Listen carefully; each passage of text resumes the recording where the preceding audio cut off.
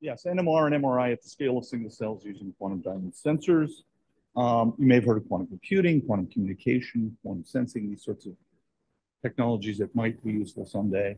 The particular platform I'm going to be telling you about, Diamond, it's an industrial grown diamonds with certain atomic scale defects in them, known as nitrogen vacancy color centers, is one of the more mature of those quantum technologies, and starting maybe to do some useful things in physical sciences and a little bit in the life sciences, which I'm going to tell you about today, and a little summary of these ND diamond or quantum diamond sensors and how they are in some ways the best of both worlds. You'll see shortly what I mean by that. And as we've already heard emphasize, this is much what Dimitri said, of course. Conventional MRI probes macroscopic samples and is influenced by nanoscale and microscale or mesoscale effects. And with our technology, we can use individual NVs a few nanometers away from the diamond surface to be able to probe at the nanoscale, and then dense ensembles of NVs, many of them now, that might be a micron thick layer at the diamond surface, to be able to do sensitive measurements of things that are at the individual cell scale. That's what we're aiming to do. Using NVs inside of diamond, these nitrogen vacancy color centers as sensors, it's about a 15-year-old field. The first papers were published in about 2008. It's now become one of the more mature and widely used technologies. You might think there's a platform quantum sensor. I list here several of the highlights across many fields.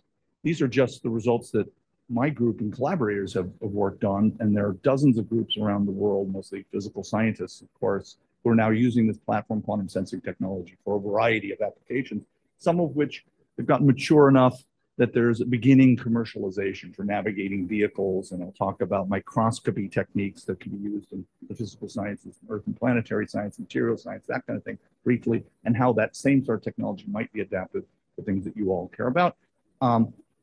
There are some life science applications that are being commercialized. In this case, it's a company I started or co-founded called QBTI. It does immunomagnetic labeling of biomarkers, so little magnetic nanoparticles that can label biomarkers, and then you can easily see those magnetic signals, and the labeling is necessary to give a distinct magnetic signal, so the unlabeled particles don't give you the signal, and so you can distinguish and just take images as you see here, and the dipoles that you see red and blue are indicating individual biomarkers and count them, that sort of thing. That's a relatively simple version of it, and there's a clinical tool that's now in hospitals for testing, for diagnostic assays and things like that. In the case of the focus primarily of this community in this talk, doing NMR and MRI at the scale of individual cells and even molecules, proteins, we've been able, as I'll tell you, to get to the point where we have good enough spectral resolution. We can see J couplings and chemical shifts and the things that the NMR spectroscopists care about. We have good enough spatial resolution, but there's still a lot of work to do to make everything integrated well enough to be useful for the life science community. So it's still a work in progress, just heads up. Similarly, in neuroscience, we've been able to detect single action potentials firing in whole animals, simple animals like worms and squid, non-invasively, so nothing's sticking in. It's the magnetic fields that come from the action potential currents a millimeter or so away outside that animal, and you can get the signal noise slightly better than one single action potential detection. So there's promise there too for improved MEG and MCG and those sorts of tools, but the sensitivity will still need to get better. That's still a work in progress, not the focus again of this talk, but there's a variety of ways in which the technology hopefully over time will be relevant to biomedical applications. So this is what I mean though by the best of both worlds. These defects that I'm telling you about, these nitrogen vacancy color centers, they have near ideal quantum behavior, kind of like atoms, quantized energy levels, optical properties, electron and nuclear spin, et cetera. But they're hosted inside a robust solid. And at room temperature, you can get quantum behavior, not in a cryostat, not inside a vacuum chamber, but in a solid that you can shape into a variety of different profiles and put out into the real world. So it can have high impact applications in the research world. Now, this little video shows you a chunk of diamond with many NVs in it, so a high density of them being illuminated with a green laser pointer. And this is what NVs basically do. They absorb green light and they emit red light, fluorescence. That's the detectable. It's optical photons we're detecting, which for an MRI point of view is good. We can get to the close to the optical photon shot noise limit here, which gives us pretty good sensitivity. The NV itself, shown in this cartoon, that's those gray balls are carbon atoms in a cartoon of the lattice of diamond, the solid state lattice of diamond. Two neighboring carbon atoms can be replaced by a nitrogen next to it on the periodic table. It's favored to go inside of diamond, and a missing carbon or a vacancy. Now, these occur naturally. If you dig diamonds out of the ground, occasionally you'd find one of these color centers. They're called color centers because they give color, pink color in this case. Pink diamonds would have many of them. But we can grow and fabricate diamonds to suit our needs with the NVs at the density and the location inside of the diamond that we want. Right? There's a localized electron cloud that's trapped within that carbon lattice inside of the diamond. And it interacts very weakly with the electronic excitations that are possible within the diamond lattice. So for the physicists, the valence band and conduction band in the solid has a large band gap. Energetically, the NV sits approximately in the middle, so it's largely decoupled from the electronic excitations. Yes, the NV can be affected by things like phonons inside the lattice a little bit, and that's why it emits red light and absorbs green. Yes, if there are impurities inside of the diamond, it can shorten the T1s and T2s of things like the electronic and nuclear spins, but it's a remarkably good behavior even at room temperature in terms of long T1s that could be milliseconds, right? And these are an electronic spin. And T2s that can be close to a millisecond, electronic spin, or room temperature solid. Right? And so we're going to be, again, let's emphasize this, using the spins of the NVs to detect spins when we want to do NMR, nuclear spins. So it's the electronic spin of the NV, quantum numbers S=1 here, and the nuclear spin, depending on which isotope of nitrogen you have, is I=1 or 1/2. So physicists, that is going to play the roles as our detectors. And it's this ability to optically excite and read out optically that gives us good signal to move. So it's like an atom, as I said before, held in an inert solid. It has quantized energy levels like an atom would have. It's a single photon absorber and emitter like an atom would be. It has electronic and nuclear spin, as I've emphasized. It operates under ambient conditions. You can also make it cold. You can take it well above room temperature. You can put it into high pressure, high radiation environments. So some of the applications you may not care about that other people do are about taking the diamond into extreme environments and do sensing. And the intensity of the red light is the measurable. As I mentioned, it's a sensitive probe because the energy levels move around like they would in almost any atom with magnetic fields. It's a Xenon chip with electric fields, temperature, pressure, et cetera. So with the right experimental protocol, you can measure all those things. And sometimes you can measure them simultaneously. And then you can have various platforms or various profiles of the diamond. It could be a nanodiamond with NVs inside. And so people have done measurements in which the nanodiamonds are put inside of simple living creatures. You make optical measurements inside of C. elegans, for example, and measure the temperature in different regions of an animal and under different physiological states or altered physiological states and learn about cell development, things like that. You can have one NV just a few nanometers away from a diamond nanopillar that use a piezo-based scheme to scan over the surface and measure all sorts of interesting things. The condensed matter physics people love that. You can have a bulk diamond, like in the video I was showing, with lots of NVs, or you can have just a dense NV layer at the surface of the diamond for a wide field imaging microscope modality, which I'm going to talk about now. So we call that wide field imaging microscope modality the QDM, the quantum diamond microscope. And here's an example of one. You can see the computer monitor next to it, right? So it's basketball-sized device. You see these cool-looking Helmholtz coils, three of them, 3 axes there. We run little currents so we can apply a bias magnetic field, typically pretty weak, 10 Gauss, tens of Gauss, that sort of thing, so that we can choose which of the NV axes we want to probe. I didn't mention this, I should have, that the there are 4 crystalline axes inside of diamond. The NVs will equally populate typically all 4 axes, and the projections of things like the magnetic field along each axis gives you a different signature that you can measure. So you have a built-in vector sensor too, right? So you can measure the magnitude, but the direction of the fields as well. These are pretty simple devices. Simple is good, right? We want simple. That means it might actually do something useful. It has basically a diamond that you can see here, that diamond chip with the NV layer, right? It's mounted. It's going to have some microwave and RF antenna to be able to manipulate the NV spins to do your measurement. You bring your green light in, often in a TIRF, total internal reflection mode. So it excites the NV layer, but isn't getting into your sample. And then each region of the NV layer fluoresces and And then that fluorescence from each region is collected through optics onto a camera, and you make a real space image of fluorescence that gives you the information of the two-dimensional pattern of whatever the NV is measuring in proximity to a sample that's placed on or near the surface. Here's a really awesome and successful example of this technology, and it's in ancient rocks and meteorites. Hopefully you'll see in a minute why I'm showing you this at this meeting. It actually makes a little bit of sense.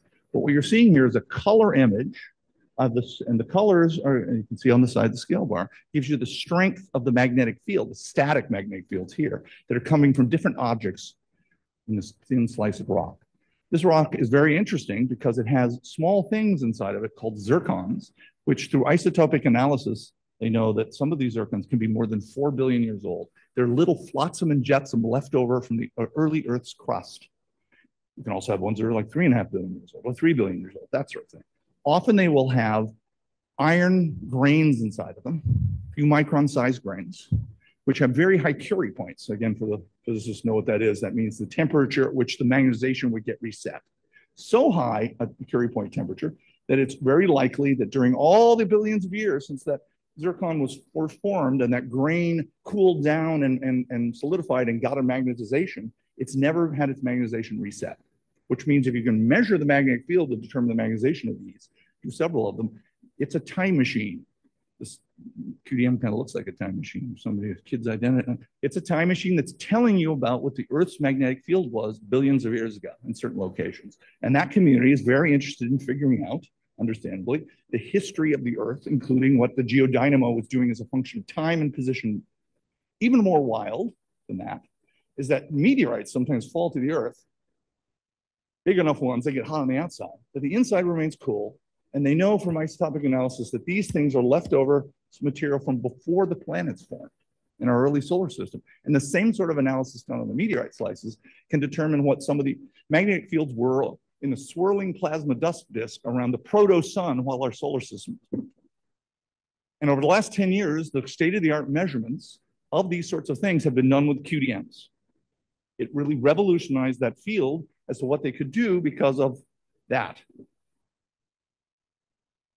Previously, their field of view was about 1 millimeter. The best field of view, or the best resolution, excuse me, best resolution was about 1 millimeter, given by SQUIDs, not Squid the animal, of course, but SQUID's superconducting quantum interference device, a magnetometer. It's a cryogenic magnetometer, has a little loop, and they don't want to change the temperature of the rock because they'll change the magnetic properties. So the smallest you can make the loop and the closest you can get the SQUID without cryogenic issues is about 1 millimeter. So you have a SQUID resolution pixel of about 1 millimeter, which means you are mixing together and confusing signals of interest with signals not of interest. If you just took an averaged value of the magnetic field in this region, you couldn't do your science properly.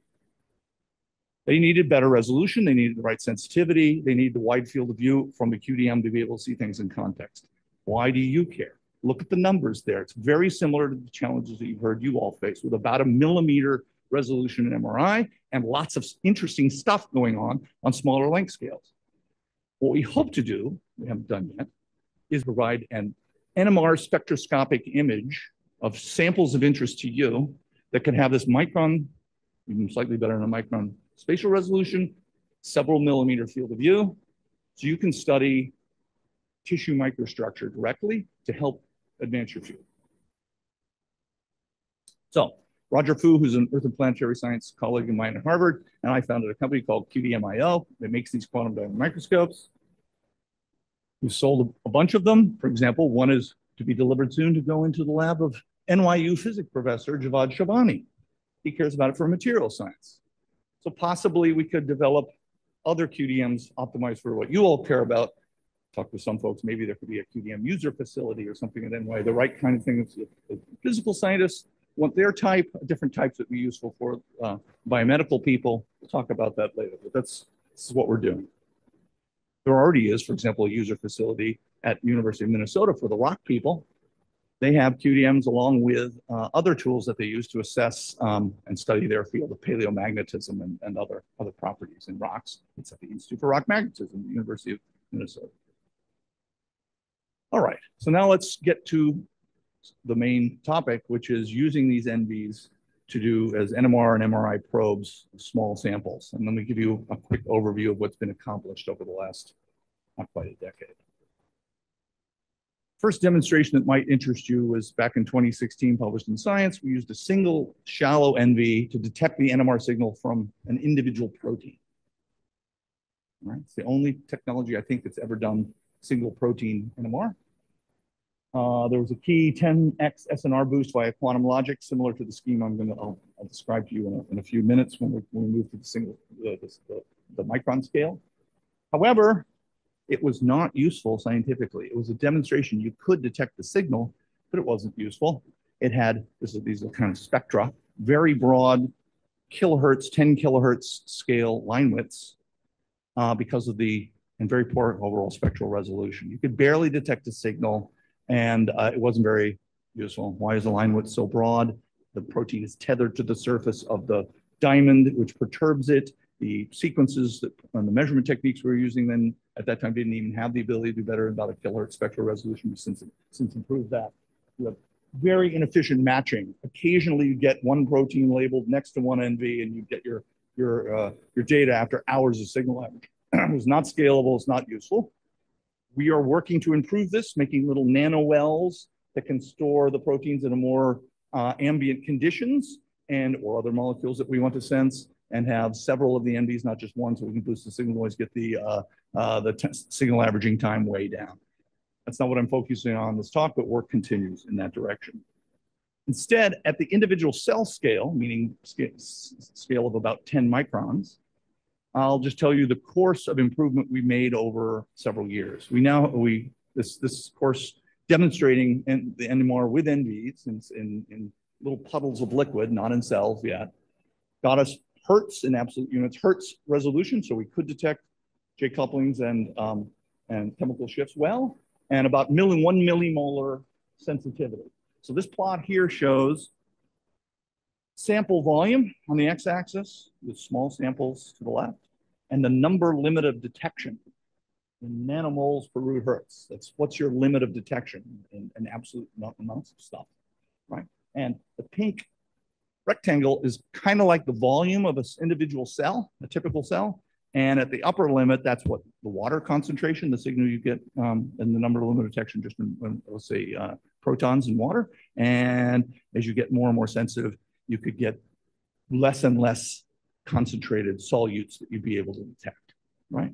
And over the course of several years, we first showed we could get into that small volume single cell scale spatial resolution, get the spectral resolution that we wanted, and then improved the performance with a series of techniques, so that, for example, we can see in this case J couplings in a particular labeled form of pyridine using hyperpolarization, which gave us a big sensitivity boost, and we could go down and see about 1 millimolar concentration sensitivity.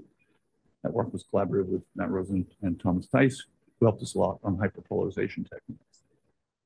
Subsequently, we employed a quantum logic technique to get a significant boost in SNR, which takes us down into probably the little bit better than 100 micromolar sensitivity, though we're working on doing the NMR demonstration now. So this data was not using actual NMR signals. It was broadcast signals that mimicked NMR signals before we go and actually do the NMR measurements ourselves. So what is this quantum logic technique?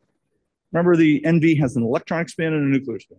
It's the electronic spin that's very sensitive to the environment. The nuclear spin is weakly sensitive to the environment, just like Zeeman shifts for electrons are about 1,000 times larger than for nucleons, right? So you make the measurement with the electronic spin of the NV, that measurement of whatever you're trying to measure, like an NMR signal, that's essentially an accumulated phase that you want to measure out and measure optically. The normal thing you do is just to make that measurement, put a pi/2 pulse on to project the electronic spin of the NV along its longitudinal axis, and then read out the intensity of the red light. Remember, that's the measurable. And that, spin up versus spin down for the electronic spin gives you a high and low intensity signal. In between would be intermediate. So that's your measurement. What we do here, start with that measurement, accumulate that phase in the electronic spin. Then there's something called a swap gate it's a quantum information protocol, which can move that information onto the nuclear spin.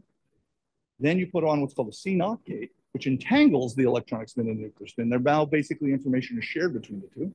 And then you read out the electronic spin. But that does not eliminated all the information that was on the nuclear spin. So you now can re-entangle the electronic and nuclear spin and read out again and again and again and repeat this process thousands of times, limited by how well you put on your gates and ultimately by the T1 relaxation of the nuclear spin.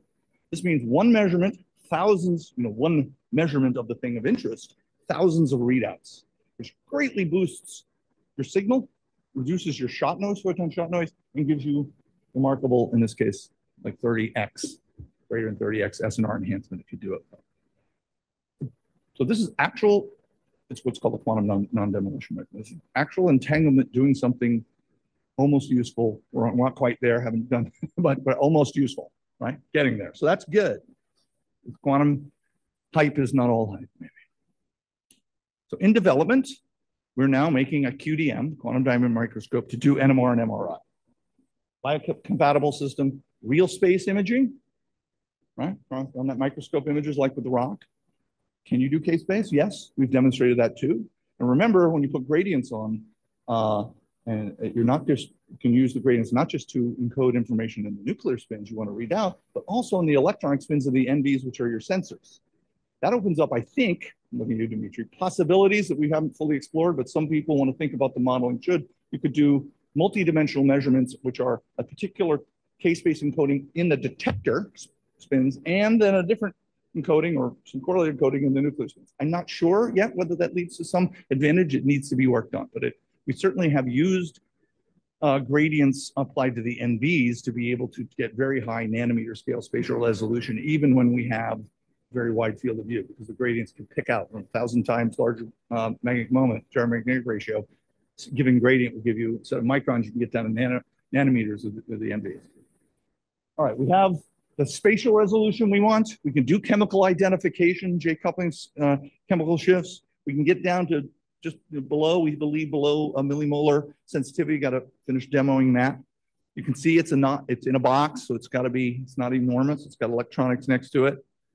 And that's what's inside the box. We haven't yet done the NMR imaging with it. That's what we're working on now. Sorry, I didn't quite get there. Dimitri, I know you wanted it by the means, not quite there. Instead, I'll show you something else we've done, which was because we're also using a similar system for the neuroscience direction, action potential work, and we want to be imaging patterns of action potential associated magnetic fields in neuronal tissue slices too. So we've been starting with phantom. So here we have a nice little fabricated terrapin, University of Maryland, or the Terps, the terrapins, that's our mascot. So we have a little fabricated wire phantom. It sits on the diamond surface. We have a QDM modality. We're going to be running some science through there. This shows you the strength of the magnetic fields, that we did a kind of like an action potential simulation current pulse going through. And if you watch the little image as it goes through, you can see that we can do this real-time imaging. So this is one run. We can do real-time imaging with better than millisecond temporal resolution. So we're imaging, bam, bam, bam, taking the images as we go along.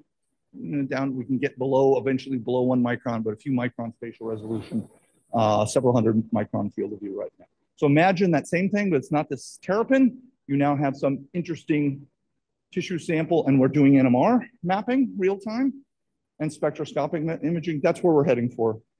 And we hope it's going to be useful for you. So how long for clinical or pre-clinical impact? Maybe about 5 years from now, trying to be realistic. My experience tells me it takes about 20 years to go from physics lab to clinic. But remember, the NV fields got started about 15 years ago. The first, yeah, as I mentioned here, maybe we should have a user facility at NYU for both physical and life sciences. And I'm going to come back to that in a second as I wrap up. And after that, you typically need some company to do the engineering and scaling, so we can really not just have a few special labs get their special tools, but it can be there for everyone if it's useful. So my history, now I'm going to talk a little bit about an experience I had in the past, which influences my thinking here and how we go forward. That's my experience with low field MRI and hyperfine. So I'm one of the co-founders of hyperfine with Jonathan Rothberg and Matt Rose. It was founded in 2014. Now it's FDA approved. It's used in various places. You've heard about it before. Kind of everyone knows about this group. And other wonderful work like Andrew Webb and others are working on in other groups, and Larry Wald and Clarissa and Jason and lots of other group and lots of other great things going on. My experience was through hyperflow. So the physics lab demos started in the 90s, in my lab in the 90s. We built our own homebrew. You know, everything starts with something in wood and some tape and aluminum foil and stuff like this. We hacked together something, and we're doing both hyperpolarized gases and water. W there is for water, not Walsworth. Imaging and demos, and we demoed and had a paper in Phys Rev Letters. We showed that you could wrap the thing in metal and still image through it because it's like 2 millitesla and the frequencies are so long, the skin depth so large. You could put susceptibility. In fact, the W show when you put some high magnetic susceptibility salts next to in A, you have a low field image, no effect. B, we took it to the Brigham and did it in a high field scanner and then a big effect. None of this is really a surprise, it's just demoing it. And where did this come from? We did most of this work in an astrophysics lab, right? So how did this get started? It got started because we were building atomic clocks using noble gases and kind of maser for now physics lingo again. We were doing tests of fundamental symmetry. So Dimitri was talking about standard model. We were looking for beyond standard model effects, which would lead to violations of things called Lorentz symmetry and CPT symmetry. The physicists will probably know what this is. Doesn't matter. It's just, is there a preferred orientation to space-time? Not because you're near anything, just in empty space. Is there any preferred direction in space-time that would make fundamental physical things like masses of particles or the speed of light or something vary a little bit? You know, it's assumed. The answer is no. Our theories assume it, but as physicists, we need to test these assumptions. And so we were developing atomic clocks using these tools, and we were able, with our measurements, to find no anisotropy to space-time to 1 part in 10 to the 31. All right. That was our result. People have since then done better, right? So you can sleep quietly, knowing that space-time is pretty isotropic. Anyhow, as we build tools to do things like this, and I'll be done soon. I see the red light. As we build tools for things like this, we think, what else is it good for? And we said we could reconfigure this and maybe do some low-field MRI. In our very first paper, we talked about someday there might be portable imagers and all this kind of fantasy sort of stuff in the 90s. And we needed some money to build gradient coils and buy some stuff, not some big money, and our grants weren't for that kind of thing. But there was a wonderful person who gave us some money. He was the director of the Center for Astrophysics there. His name is Erwin Shapiro. He's still alive. He's just had his birthday last week. He's 94 years old. He's one of the pioneers in very long baseline interferometry, which of course is a radio astronomy tool also related to imaging in different ways, right? We've heard about. And there's an effect known as the Shapiro time delay. It's if there's curved space-time, electromagnetic signals will be bent by it and delayed. And so but he said, if there's something that could be good in some other scientific field, in clinical medicine, here was, I forget, 20K, 30K, whatever we needed to make it go. So thank you, Erwin. A wonderful man. The next step after that, we started building human imagers. And by the late 2000s, we had, and Andrew talked about this, we had this walk-in, there's a younger version of me looking kind of like this. Standing, it was a system you could stand in, lie down, and be in any orientation. And it was good for lung imaging, again, inhaling hyperpolarized gases. It was cardiopulmonary effects we were primarily studying, although we did some proton imaging too. Not very good proton imaging in those days, because we hadn't yet instituted the improvements like that were on our minds, but that was going to take a lot of work. How was this work supported? It was supported by NASA. The funding for many years came from NASA. Why? They wanted to understand cardiopulmonary physiology in varying gravitational orientations. But then the funding got cut in 2004 or 5 when George W. Bush decided to have the Mars Moon program that they didn't put any money into, so they redirected it from a lot of science, including things to help astronauts. Doesn't make any sense, but that's what happened. The big steps, though, happened when it went over to the Martino Center. Wrap it up? I'm almost done. You want to hear the story, or should I just end? Okay, I'll finish. Keep going. All right. The big step happened when we went to the Martino Center. Matt Rosen had been a postdoc in my group and was doing the work, some of the work with other folks back at the Center for Astrophysics.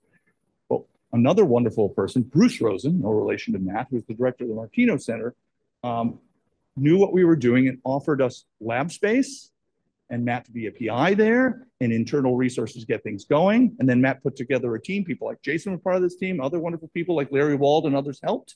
And Matt and his team bunch of people over there moved all the equipment over, and then they rebuilt everything and made it a lot better and did the sort of things that Andrew was discussing as is possible, optimize sequences, get the noise out of the system. It's not mobile yet, right? It's still inside of a Faraday cage. And you could get okay brain images, enough that makes you say it's time to commercialize, which led to hyperfine. Okay.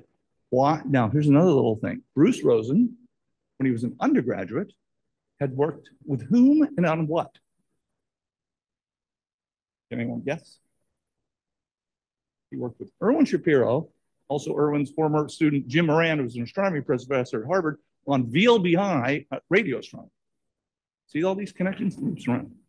And again, another person who, talking to people who control resources, think, you know, we need at times people to invest in something to push it forward. So my own opinion is for the NVs and doing NMR and MRI at the micron scale, we're about at the point where we have to go from the physics labs and get it into a thing like happened at Martinos, it could be here at NYU, where you can mix the physicists and the engineers with the biomedical people with the right kind of team, a large enough team to really integrate everything. So you're not just doing little physics grad student demos, you can get things really to work to the point and then commercialize in parallel with that to get it out.